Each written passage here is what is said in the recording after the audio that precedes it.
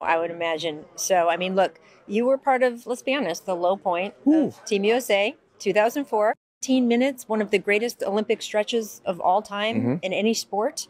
You went on in 2006, won a third gold medal. When you look back at all of that in total, does it give you a different perspective on what happened in 2004?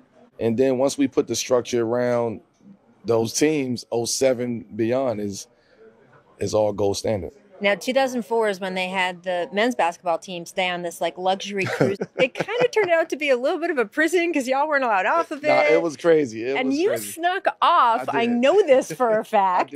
I did. What was your sort of sneak off highlight that you can say on camera? So I wanted to get back. Wait. Community or community? Community guy. Okay. So I wanted to get. Yeah, unfortunately, I snuck off. I snuck off the yacht, off the boat.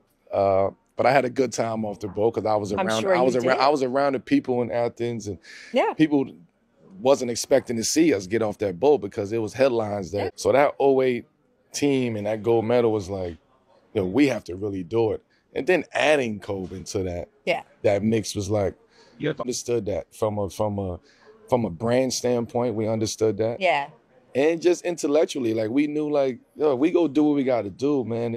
He don't cheat the game. Yeah. So what we seeing right now is just a real. Why couldn't be like? Because you're gonna hear about it forever. Yeah, like why couldn't it be like D-Wade? You ain't gonna hear about it from D-Wade. Yeah. You ain't gonna hear about it. CP, you ain't gonna hear about it. Yeah.